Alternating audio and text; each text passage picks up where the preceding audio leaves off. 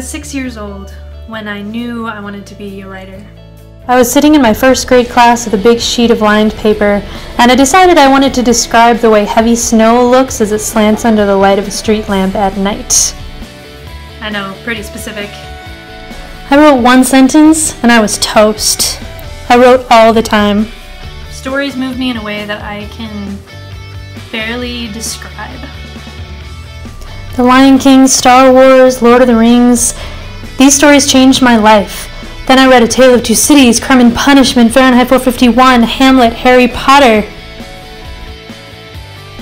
And I kept writing, even finishing a novel in high school and starting another.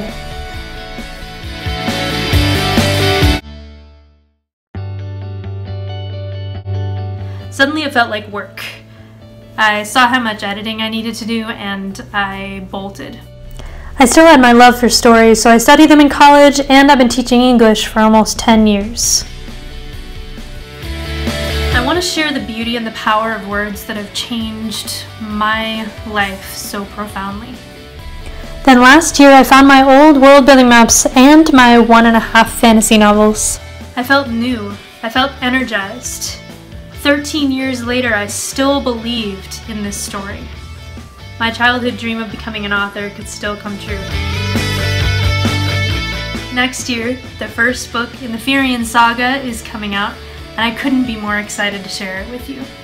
So let's support each other's dreams because we have such a short amount of time to do something meaningful in our lives. So go out and write that book, learn that skill, live your life with intention, and I'll see you in 2019.